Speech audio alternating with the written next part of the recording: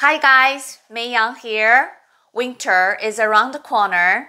There are 4 things that I recommend you to do to prepare your house for the cold and wet season. First, get the roof and gutters cleaned.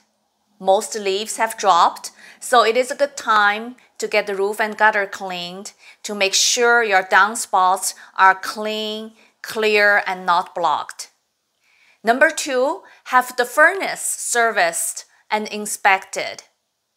Number 3, if you have a wood-burning fireplace, have the fireplace as well as the chimney inspected and cleaned. Number 4, cover your outside faucets. You can buy something like this from Home Depot for a few dollars and put them on the outside faucets. This will prevent them from freezing. Hope you have a great winter, stay warm and safe. For more of my blogs, please visit meiyangrealestate.com. Thank you for watching.